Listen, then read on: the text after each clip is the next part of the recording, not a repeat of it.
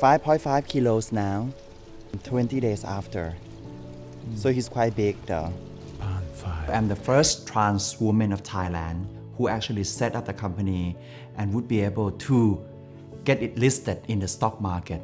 A lot of media also internationally call me the first trans woman billionaire of Asia.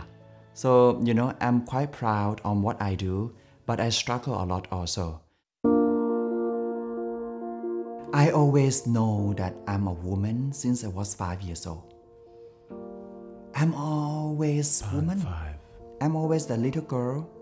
And but it's a heartbreaking moment for me because when I go back home every time after school, I lock myself into the bedroom and I look into the mirror and I see the girl in the mirror and I cry all the time. Most people in Asia think that trans women, they are just makeup artists, dancer, hairdresser, even worse, a lot of them said, okay, they are prostitute.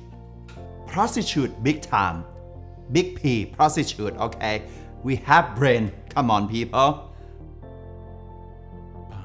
I always would love to have children, I love children. When I was very young, I always see baby and I always go and would love to hold them all the time.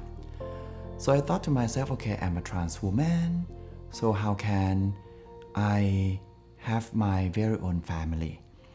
So that's why I planned myself very well. After I did the IPO, listing the company in the stock market, 1 month later, I flew over here to the United States, in LA, Los Angeles. And then I did sperm bank here. And one surprise, quite surprising moment for everyone is that they started to know that I never took hormone until the age of 39 because I believe in myself so much that I will have the family, I will have the children of my own one day, so I better keep the best quality sperm in myself. I chose my egg donor and she's German. But it's not about being German. It's about being herself, actually, her record, her profile. For me, I would love my children to be mixed. I don't want them to be Asian because I'm outside the box person. I will put my children first, work second, finger crossed, hopefully. Because I'm the workaholic person, I'm very workaholic person, and I just would love them to appreciate and admire on what I do too. But of course, I have my mother, who is the grandmother to them, look after. ทั้งหมดประมาณเท่าไหร่ ตอนนี้เราต้องกิน3 ออนซ์ 3 ounces. Wow, he eats a lot.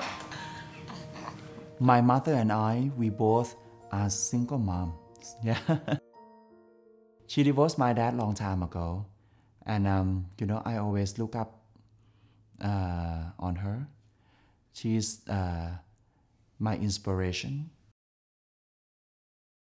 It's wonderful, first of all, because I was Andrew before, and I named my son Andrew because he was conceived on the same day that I had a gender reassignment operation. It means that I passed my male identity to him.